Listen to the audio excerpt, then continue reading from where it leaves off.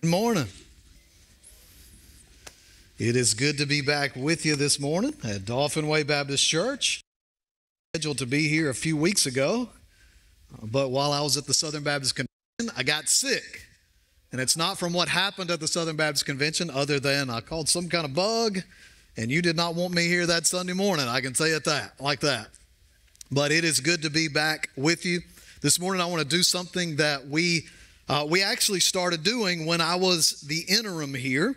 I did it a couple of times when I was serving as senior pastor here, and I wanted to do it as a guest preacher coming back. And that's just talking about where we are in our culture, where we are as the church. And I began calling this the State of the Union.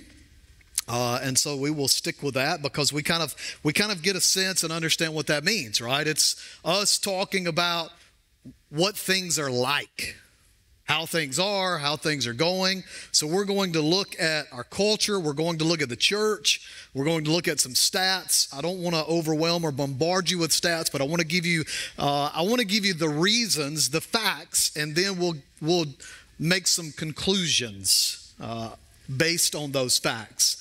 And then we're going to look at Scripture and see what God has called us to do in light of what's going on around us and who God has called us to be. There are two passages I want to direct our attention to this morning. Two passages that God has called me back to in the sense of not only my walk with Him, but also my journey now at New Orleans Seminary and what He's called me to do over there. But also passages that I believe we need to return to regularly.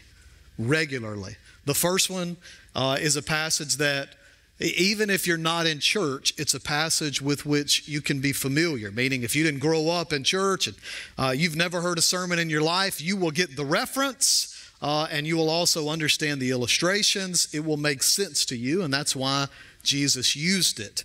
But it's something to which we need to return regularly.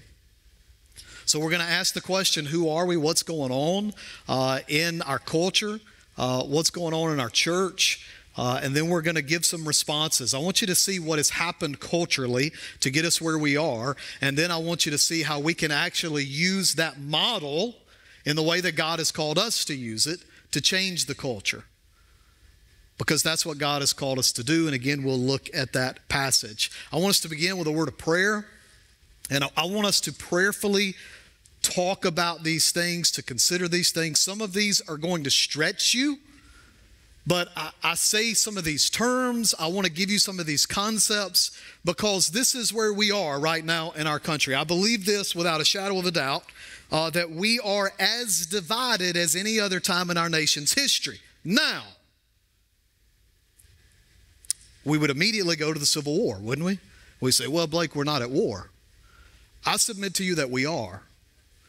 I grew up in the 80s. In 1988, the Berlin Wall fell, but I was 8 years old when the Berlin Wall fell, and as I was growing up, I knew that we were at war. But it was a different kind of war, wasn't it? It was called a Cold War, not hot war. What's the difference? Well, in the hot war, bullets were being thrown at one another. Missiles are being launched. Someone said this, and I thought that is a great way to consider this. We are in a cultural Cold War right now. Make no mistake about it. It is a Cold War. And we're going to dive into that. We're going to unpack that. But we are so busy looking at the 10% of the iceberg that we're missing the 90% of the iceberg. What's really going on in our culture? What's really happening? Now, this should wake us up as the church to remember what God has called us to do, because we cannot fix the problem through political means, because the problem is not political. We can't fix the problem through any other means other than Jesus Christ. That is the problem. Understand that. That is the issue. And it just so happens that we are a part of the solution. The problem is we ain't solving the problems. That's the problem. We're not living as the solutions.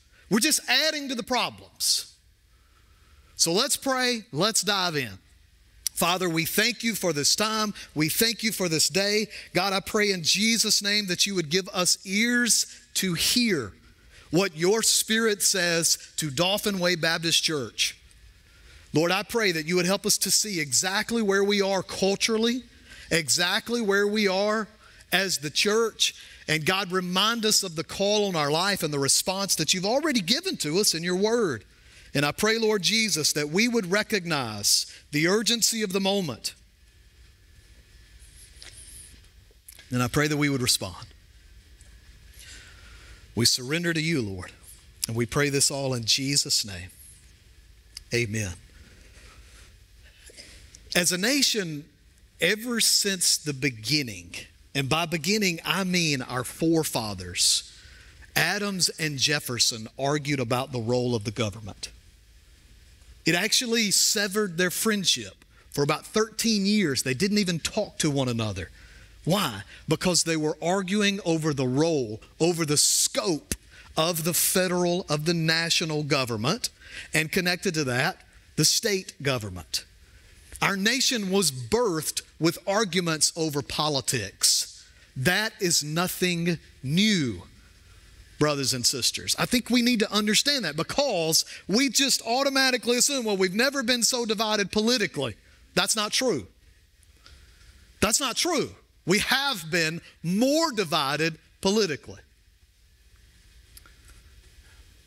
And again, that reminds us that politics is not our issue.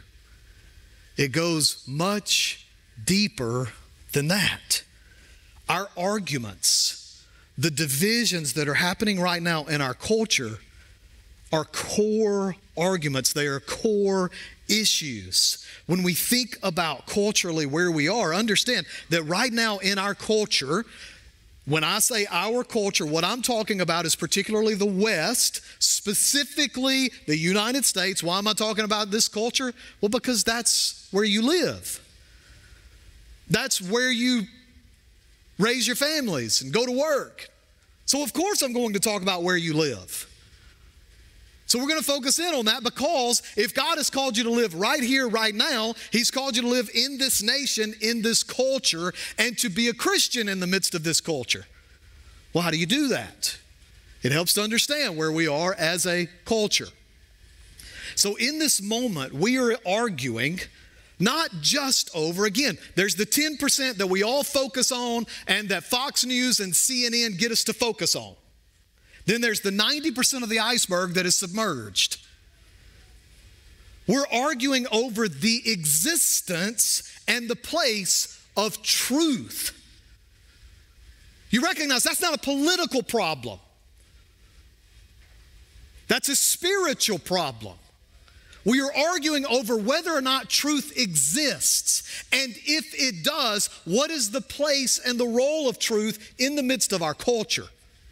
That goes so much deeper than a D or an R beside whomever's name.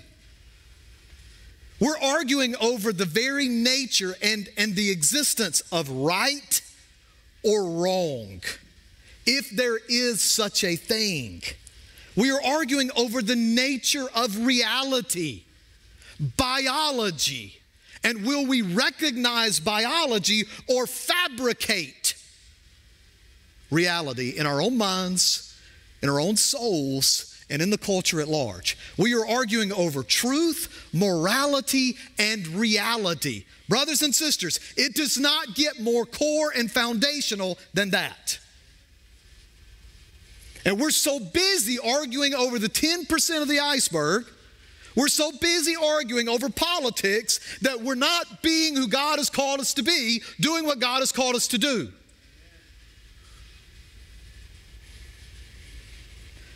It's one thing to argue over the editorial pages of a newspaper. It's always been the case. It's quite another thing to argue over the news itself. It's one thing to debate the opinions that people have. It's quite another thing to debate facts. And do facts even exist? You think about our debates, each person is bringing not just their own opinion, they're bringing their own quote unquote facts. That's where we are. We're talking about my truth and your truth rather than the truth. We are debating the existence of morality beyond feelings.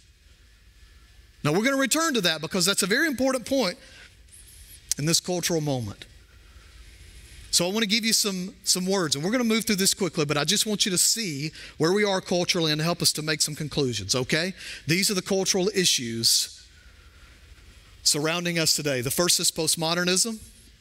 Postmodernism, in a nutshell, is the rejection of a meta-narrative. You go, woo, Blake, I'm going back to seminary using all these fancy words. Meta means great, narrative means story. This is what this means. There is a larger story into which we fit. You fit into the larger story of your family. Your family fits into the larger story of the culture around you. The culture right now fits into the larger story of all of the cultures that have ever existed. And all of those fit into the larger story of God and His activity in humankind. Postmodernism says there is no larger story. You're the story. You understand what that means for Christianity? What that means is we just dismiss 66 books of the Bible that help us understand God's activity in humankind. We reject it outright. We don't want to listen to God's story, and we don't want to understand our part in His story. This has serious consequences for Christianity. Your news media, on all sides, rejects the meta-narrative. They want nothing to do with God. They want nothing to do with His story. And they certainly don't want to include our story in the larger story. It's a rejection of truth beyond oneself, meaning you determine truth, not something outside of you, or for us, someone outside of us. There's also the element of what is called deconstructionism. This is a tenet of postmodernism. It's been around since the 1700s. What this means is there's a distrust and a dismantling of authorities and systems. The idea with postmodernism is if someone has power, you can't trust them.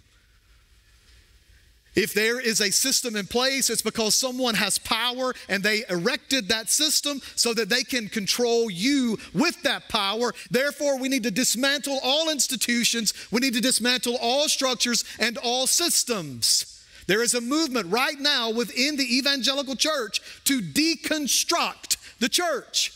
Why? Because they bought postmodernism, hook, line, and sinker. Make no mistake, it's not because of the inconsistencies or hypocrisy within the church. That's what they'll claim, but it's because they have bought the lie of postmodernism. They have bought the cultural deception. And finally, the God of postmodernism is tolerance. You must tolerate someone else. Now, of course, that has limitations because you can't tolerate a Christian who actually believes and lives out their Christianity. But you can tolerate everything else. All right, we move through that quickly to relativism. That comes on the heels of postmodernism. Just hang with me just a moment. Wade through this with me. For the relativist, truth does not exist, and even if it did, it would not be knowable. Why is this important, and how do we see this? There is no true morality. There is only feelings. What do I mean by that? So the person who is a relativist doesn't ask, is this right or wrong? They ask, how do I feel about this? Just look around culturally.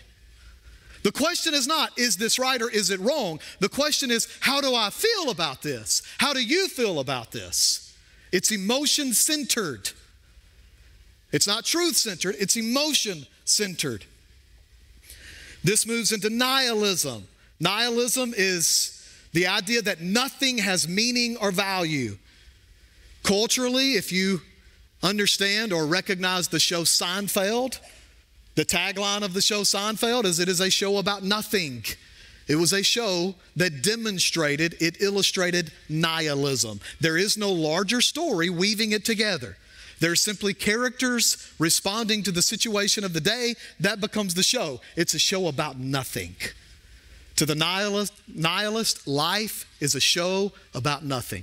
There is no meaning. There is no value. If you wonder why the suicide rate is skyrocketing, it's because our young people are growing up nihilists. Because they've been influenced by postmodernism. They've torn down everything around them, and they go looking around and saying, well, nothing has meaning and nothing has value because y'all have torn it all down. It's the natural result of deconstructionism.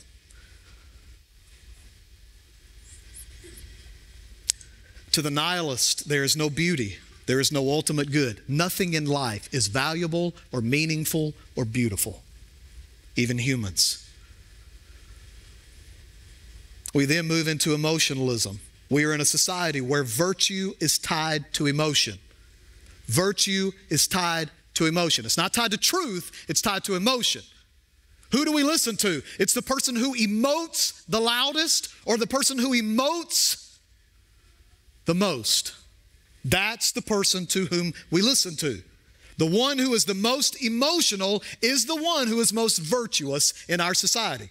That means someone who is not doing anything to change the culture around them or to do anything for humans can post a flag on their social media site and let everyone know how virtuous they are, even though they're not living any life of consequence or value or meaning or purpose.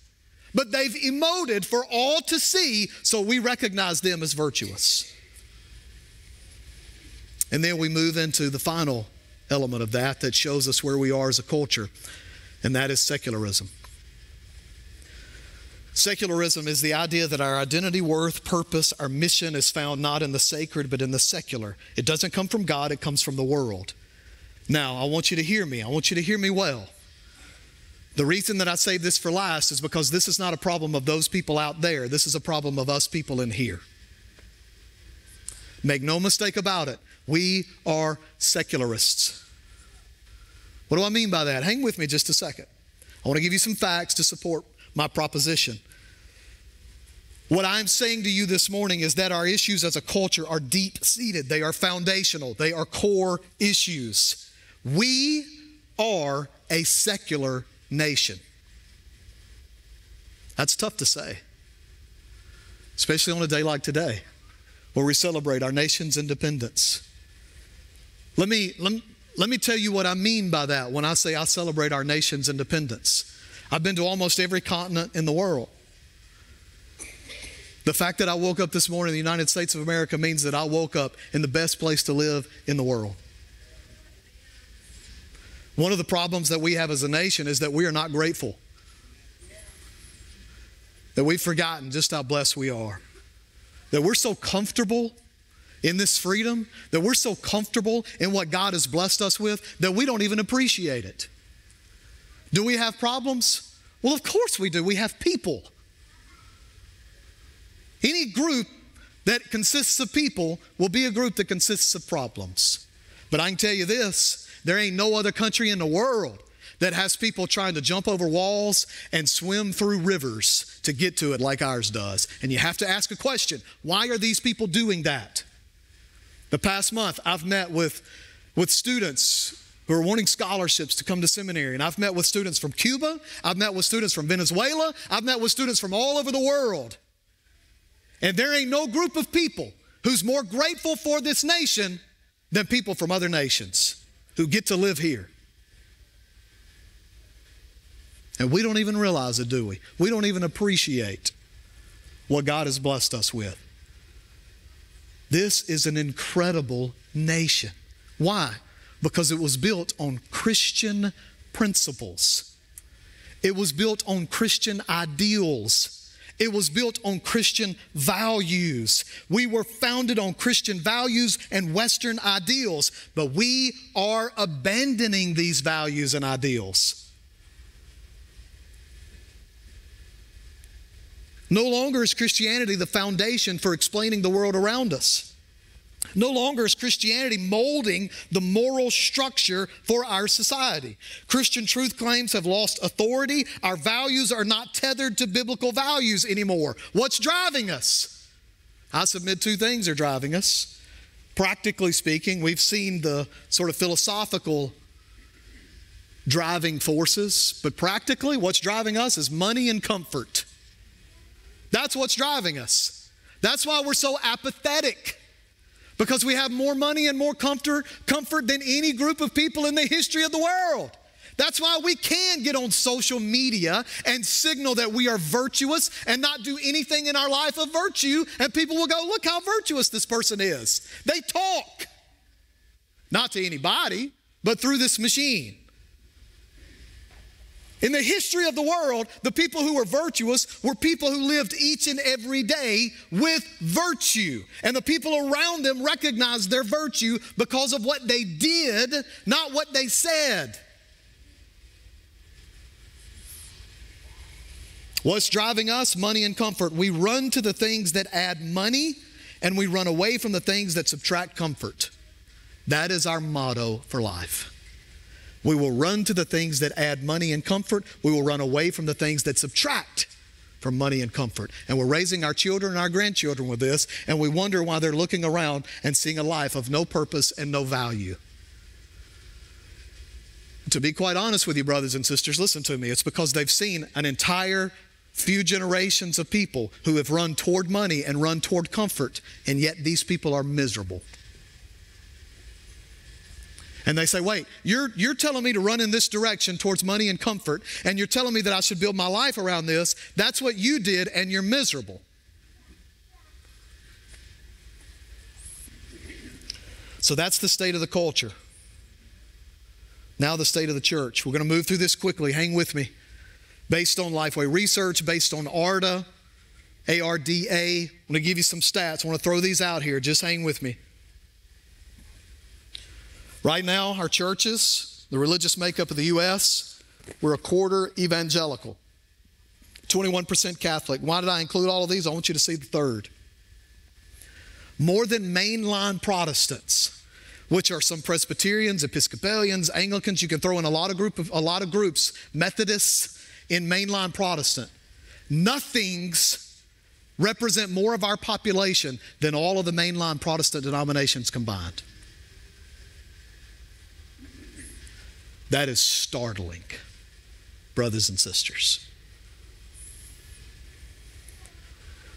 We continue.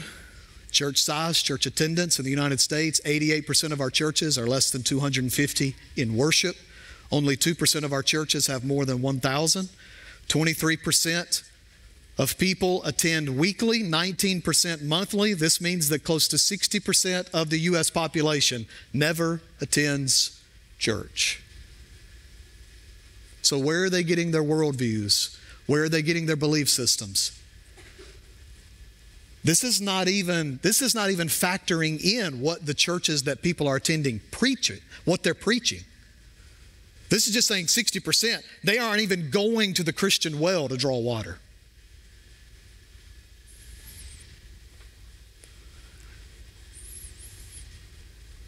We keep moving here.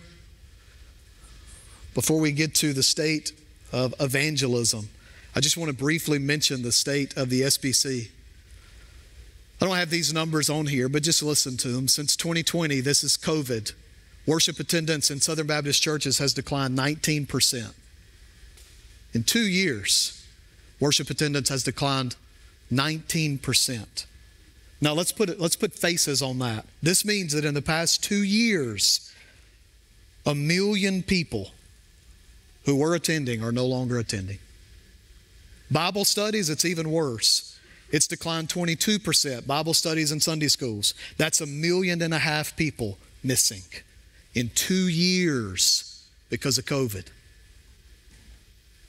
There are probably some people coming to your mind right now.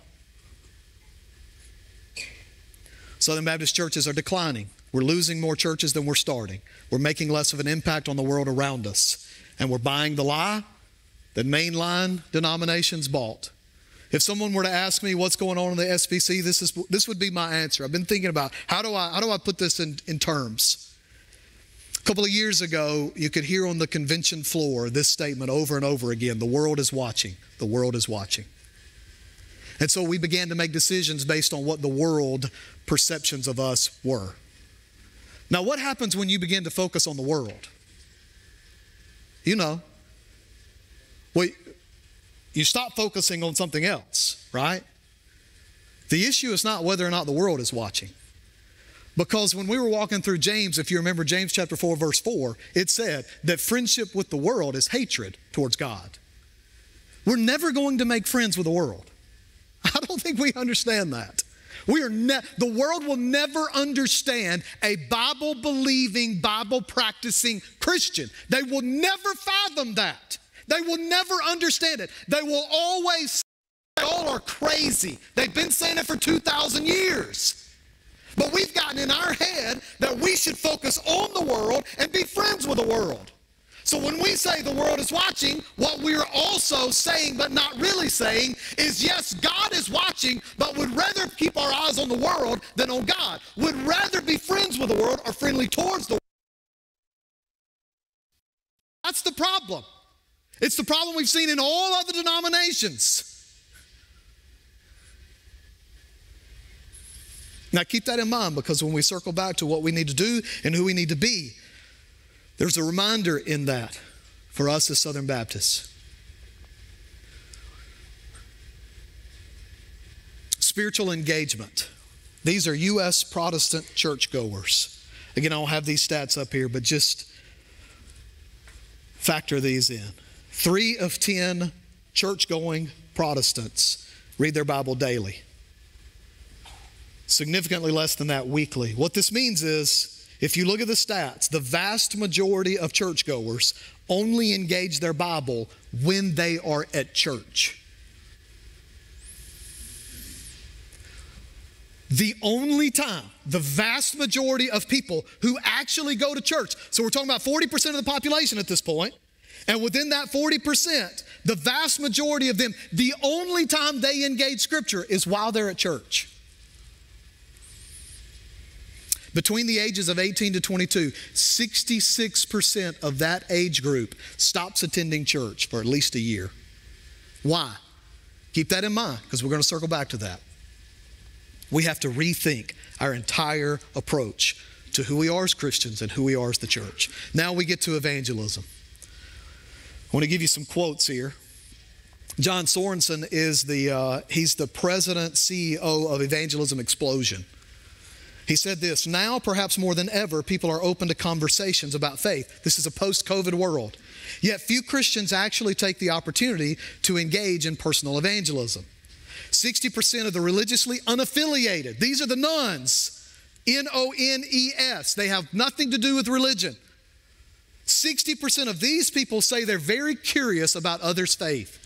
When you break down their statements, they say, yeah, I wonder why people would be committed to that. I wonder why people go to church. I wonder why people pray. I wonder why. They're very curious. So they're open to hearing about it.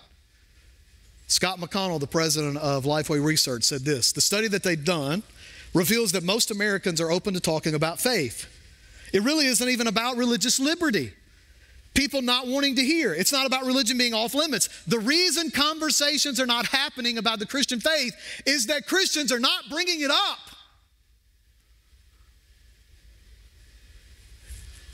Look at that last line again. The reason conversations are not happening about the Christian faith is because Christians are not bringing it up.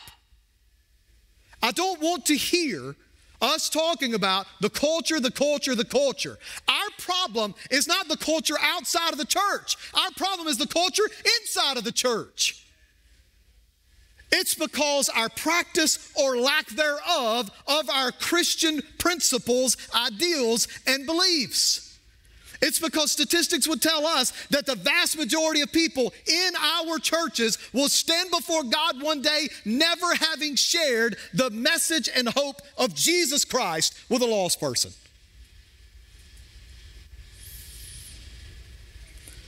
The church is declining. Why and whose fault is it? It's our fault. It's because of us. Christians in America are not living as Christians. It's as simple as that.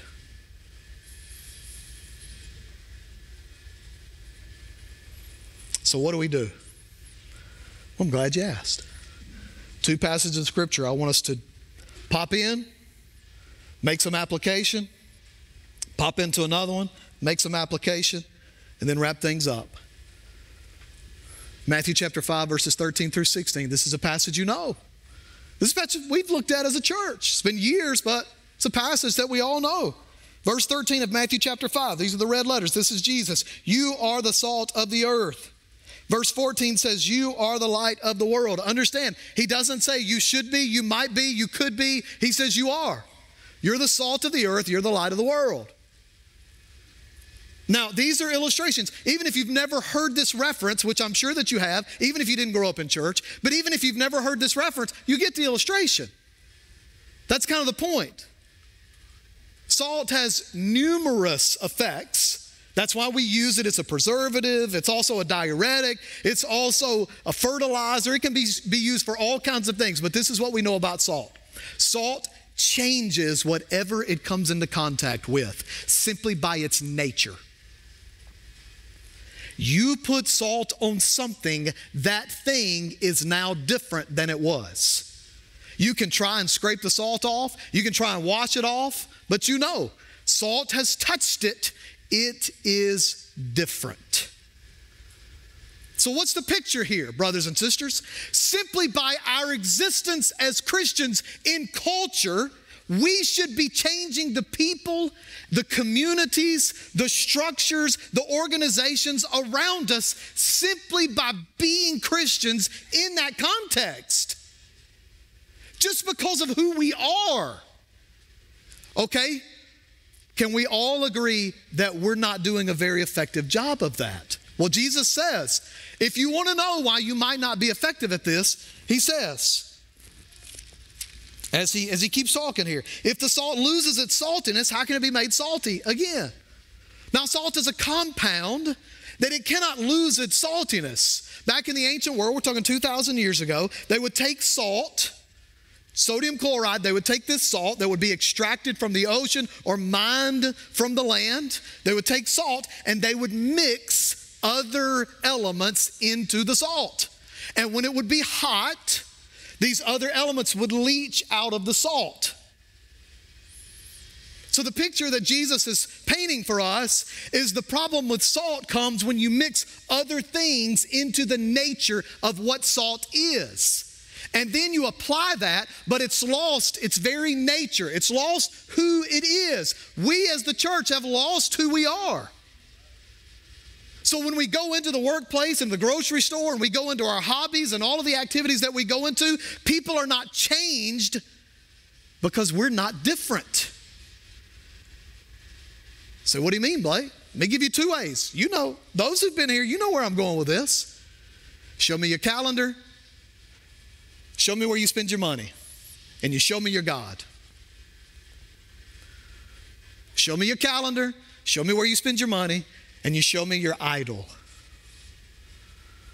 The reality is, most of the people in our churches don't spend their money or their time any differently than people who don't come to church. Our lives are no different. Jesus goes on, right? Verse 14, you are the light of the world.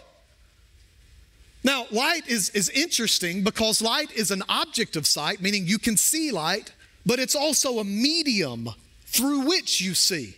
So you can see a light, but you also use light to see other things. We all understand that. We all understand the quality of light.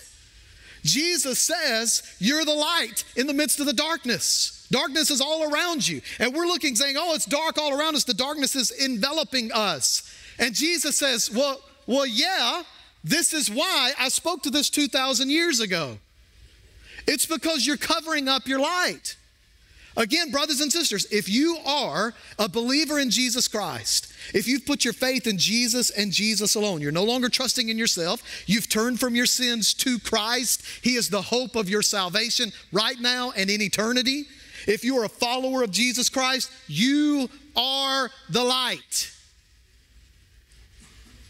The problem is, we are not living ablaze with passion for God. Therefore, our light is hidden under a basket. It's not that we're not the light. It's that we're not shining as the light. And Jesus reminds us of this and calls us back to this. A city on a hill cannot be hidden. Do you understand that statement? Jesus doesn't say, if you live a lit up life, it's going to make no difference. He says, if you live a lit up life, everyone is going to recognize it and notice it and want what you have. In verse 16, he says, in the same way, let your light shine before men, before other people, that they may see your good deeds and praise your Father in heaven. Live in such a way that people recognize it, and they automatically, like Joseph in the Old Testament, where they said, there's nothing we can do to trap this guy other than his faithfulness to his God.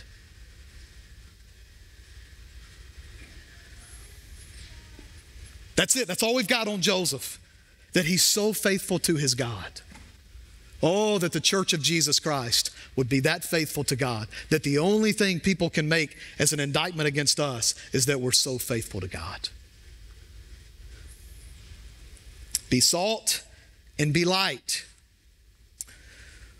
Now, I want us to transition to a sense of application. I want you to see this application point. We're going to illustrate it with a cultural issue that's been in the news.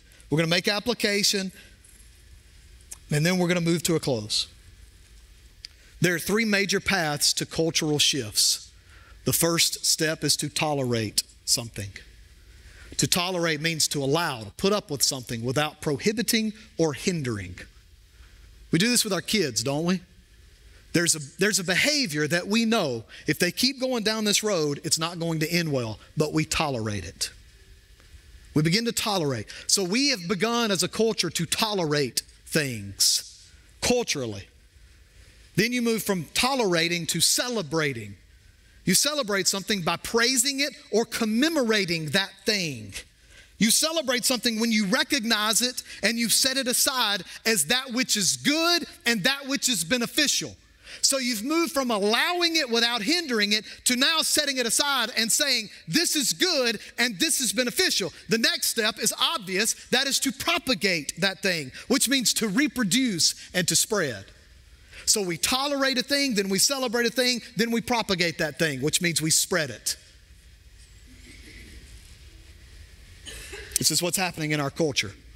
For too long, the church allowed, tolerated without hindering sins. We didn't have a cultural effect. The culture has always been about tolerating and celebrating and propagating things that are against God. They have always been about that. Why? Well, because their father is the father of lies. Their leader is the deceiver. He is the lion who's seeking to devour. Make no mistake about it. When Jesus says, you are the salt, you are the light, it's very specific. It is very exclusive. He's saying you as followers of Jesus, not those other people. There are two kinds of people that exist in this world right now. Those who are in Christ and those who are not in Christ. Those who are in Christ have Jesus as Lord and Savior, leader and King. Those who don't have the devil as their leader and their king.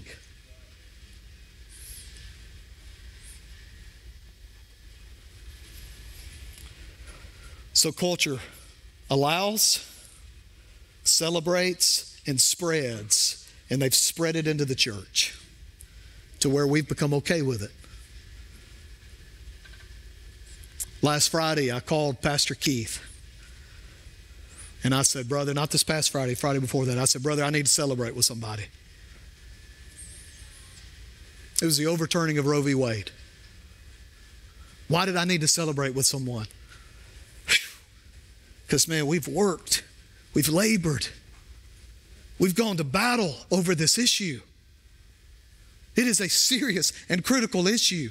And praise God, we see some light in that issue. Praise God. I had to mow some grass that afternoon, and I was just flooding my mind, and I was crying, mowing grass, crying. I go home, I called my kids together, and I said, I need to talk to y'all. And I began crying, and I wanted them to see me tearing up. Because I said, this is a huge moment. Never in my life have they said we could fight the battle. They've said the war is over. Now we get to fight the battle. The war is up in the air now, you see. We get to fight the battle. We've never been allowed to fight this battle before against abortion. Now we can fight, praise God. I'm excited about that. Up until now, up until that Friday, the war has been over. It's been called off. Now we get to fight. And then I start looking around and I see Christians who are telling me not to celebrate that and who are telling me to fight in a different way. And you understand, it's because what is tolerated is celebrated, and it went from safe, legal, and rare to shout your abortion. And then they fed the church this, and the church bought it. Understand what we're talking about. Let's be very clear what we mean when we're talking about abortion. You understand that 86%, I'm going to throw out some facts, we're going to make some observations, then we're going to move through. Just hang with me. I'm feeling particularly passionate this morning. I'm going to try not to keep us all day. I'm going to try to wind this up pretty quickly. Listen to me. 86% of all abortions happen with unmarried women. You don't see that stat out there, do you? Why not? Do you know what that means?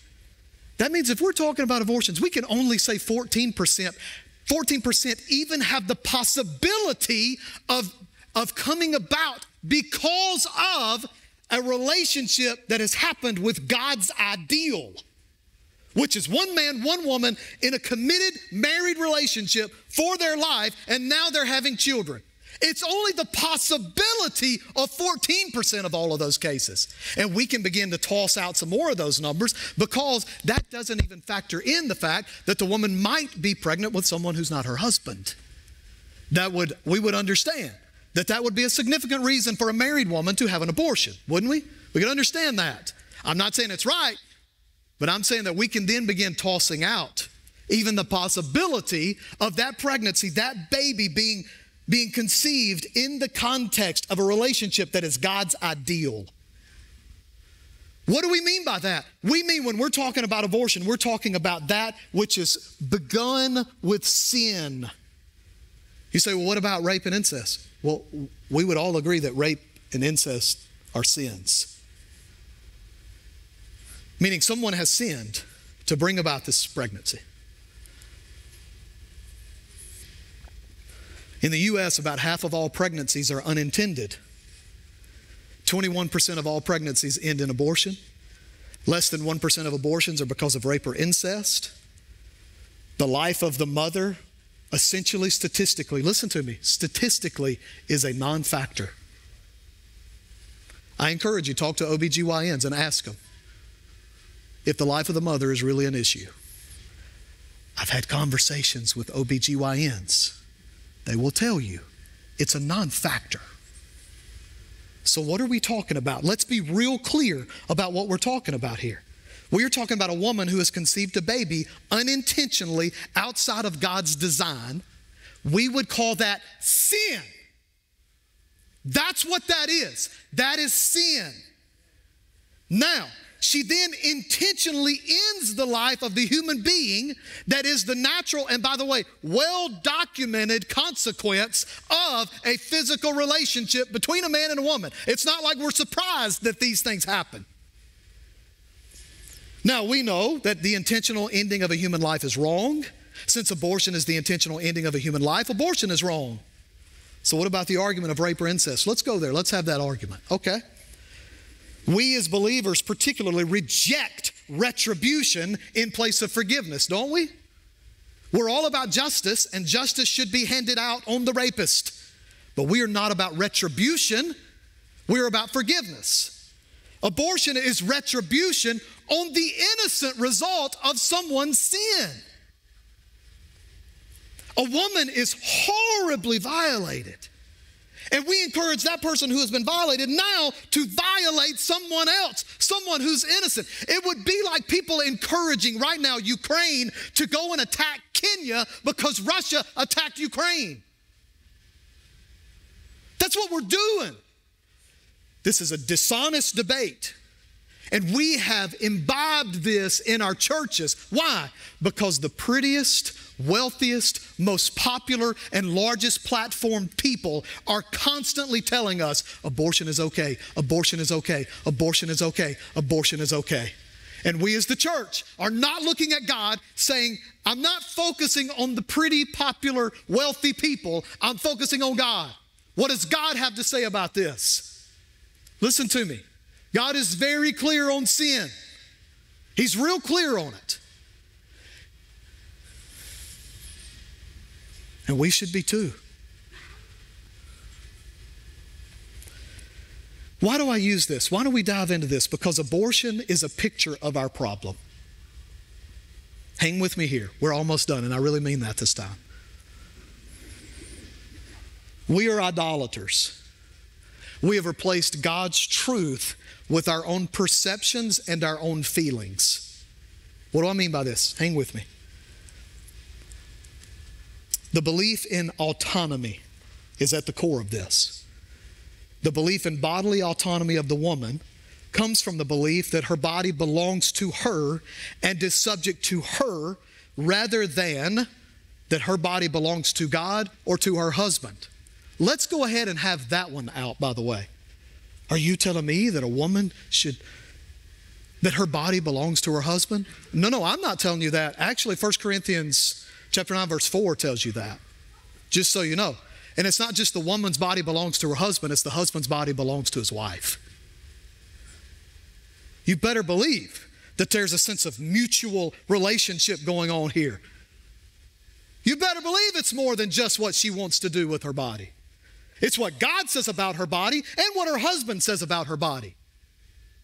That's biblical. Boy, that doesn't play well in our culture, does it? We have so become a group of people that want to be popular. We care so much more what the world thinks about us than what God thinks about us. And we need a group of people who don't care about being popular. We care about being godly and holy and following our God, even when the world says we're crazy. Bodily autonomy. This is the belief that the woman can do whatever she wants with her body because she can do whatever she wants with her life.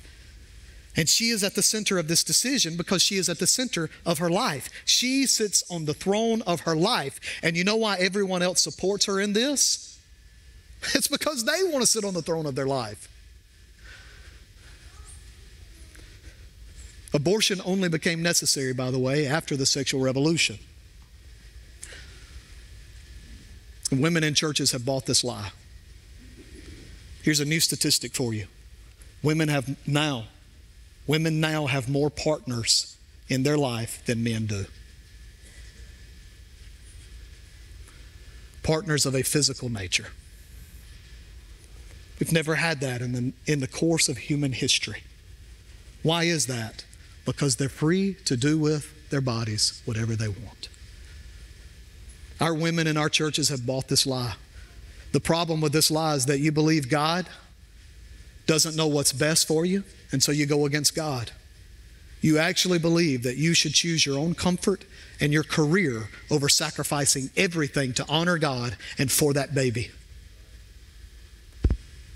We actually live in a culture that would tell a woman that in order for her to live a life that has more money and more comfort, she should destroy that which is the closest thing that she will ever have in her life, and that is a baby. You tell me we're not chasing money and comfort. And we've bought the lie in our churches. So how should we live? We'll give you a few things here, and we really are done. We got to focus on the long game rather than the short game. Remember, the cycle. How do we change a culture? Give you 3 steps. 1, focus on God. Stop focusing on the world. The world is selling you lies and deception, that which will destroy you. Stop listening to philosophers that don't have a biblical worldview. Stop listening to preachers that don't preach the Bible. Focus on God. Stop focusing on people. Stop focusing on the world around you. Second, celebrate and propagate the family. This whole debate has moved outside of the family. God's ideal is one man, one woman for life. And in that context, they have a whole bunch of babies. And with those babies, you know what they do? They live their life to disciple those babies so that those babies become godly men and women. Not so that those babies become rich and powerful and successful so that they can be comfortable. They do whatever they must do with school and activities, all of their time, all of their efforts. They raise those kids so that those kids will be warriors in the army of God. We've abandoned that in our churches. We've handed our kids over to the secularists.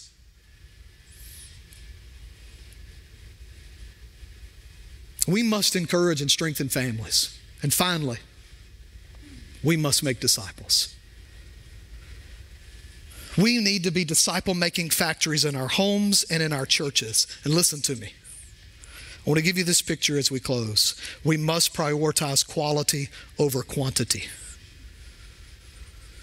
This right here is a 2021 McLaren. It's a McLaren Speedtail. Why am I using this? I had last year around this time, I guess, someone clipped me. I took my vehicle to a body shop, and at the body shop, sitting outside when I pulled in my truck, was a McLaren. And I said, "What is that?" And they said, "Well, that's a McLaren." I've never seen one of those. This is a 2021 McLaren Speedtail. It costs $2.2 million. Only 106 of these were produced. This right here is a Ram truck. It's actually not mine, but it looks just like mine. The Ram truck currently starts around $30,000. Interesting fact about the Ram truck. It's built in Saltillo, Mexico.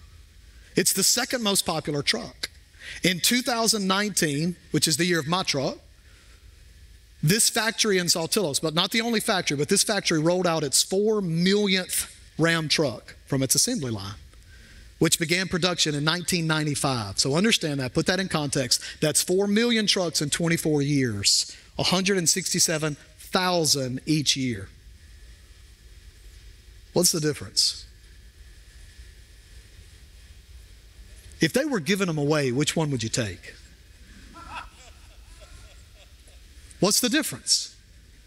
You see, along the way in the mid-1900s, we bought the lie that we should be all about quality and not about, all about quantity and not about quality. So we had the assembly line and we were pumping out, right? We were filling our rooms and we were filling our churches. And what happened was the world said, you know what we're going to do? We're going to focus on changing those who will be teaching, those who will be leading, those who will be reporting. And they focused on quality over quantity. What's the difference? 167,000 a year, 106. Which one are you going to take? You're going to take that McLaren if they're giving them away. Because I drive a Ram truck, and I would take that McLaren in a minute. Now, here's the good news for us. We don't have to pick between them. But we do have to make disciples. And we do have to invest. Sinclair Ferguson asked this question: are our churches making disciples who could endure persecution? Are our churches making disciples who can endure persecution? Based on what we've said today, our churches aren't even making disciples who read their Bibles. So no, we're not making disciples who can endure persecution. So here's the question for us. How are we going to make disciples? How are you making disciples? In 1 Corinthians 9, Paul gives the mission statement of his ministry. He says, though I'm free and belong to no man, I make myself a slave to all men, so that by all possible means I might win some. He uses the word to win 4 times there in 3 verses. And then in verse 22, he says it again, but he says it in a different way, to save some. So what's his life about? Winning souls, saving souls. And he goes on, he says, I do not fight like a man beating the air. I do not run without purpose. I live my life with purpose, and that is to see souls saved. That's your purpose. to be salt and light and to see souls saved. And God's called us to win the many. He's called us to that. He's called you to that. You know the hardest thing about leaving here and transitioning to where God called me to? The hardest thing, listen to me, the hardest thing about leaving this church is there are people coming to this church that came here because of me. I don't say that arrogantly. I say that because I want you to take a step with me. There are a whole lot of people that are leaving churches and going to other churches, aren't there? I just have a sense that if there were people in that church body that were there because of them, it would be a whole lot harder for them to leave that church. So what's my point? Before you leave today, I want you to look around. I want you to ask yourself this question. Who is here today because I'm here? Not me, you. Ask this question. Who is in this room and attending this church because you are here? Who did you win? Who's saved because of you?